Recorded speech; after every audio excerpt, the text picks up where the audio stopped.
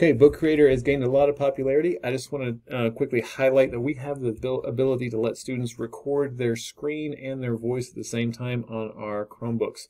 It's a very simple tool called Screencastify, and then we can actually embed those screencasts of students explaining a process we've given them, either a diagram or an active simulator, and they can embed it directly into their BookCreator.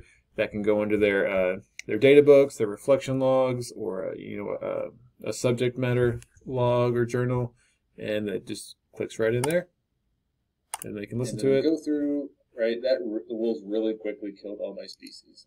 Okay, but how did I do that? Let me go into that. So here is my simulator, right? It is overrun with bunnies, but how they are going to record, it's called Screencastify. Every student, every teacher has a district account. They're going to click on it, and they're going to make sure they record their desktop, which is their computer screen. Click microphone so they can hear their voice, and they record. They share their screen, and they're off. It counts down.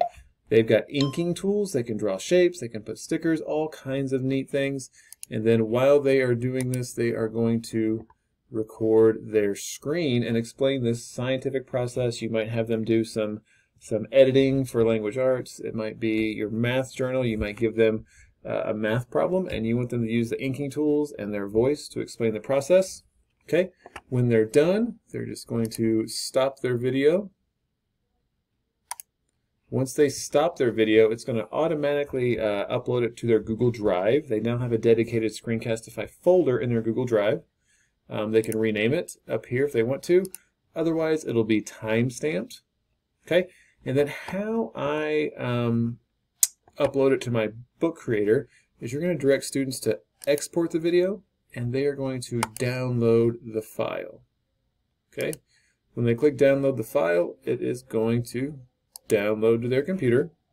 Okay, and then when they go back to the BookCreator, let's start a different page here, they're going to add, they're going to import a file, and then there it is right there. It takes a couple more seconds because it is a file transfer, so sometimes it takes up to 10 to 20 seconds. And then it's in their book. They can click on it and then resize it just like any other video to fit into whatever template or organizer you have already arranged or assigned for them. And just another tool. I love letting students do screencasts. It's a great way to give them a visual and to give them also the opportunity to explain their thinking in relation to that diagram or process.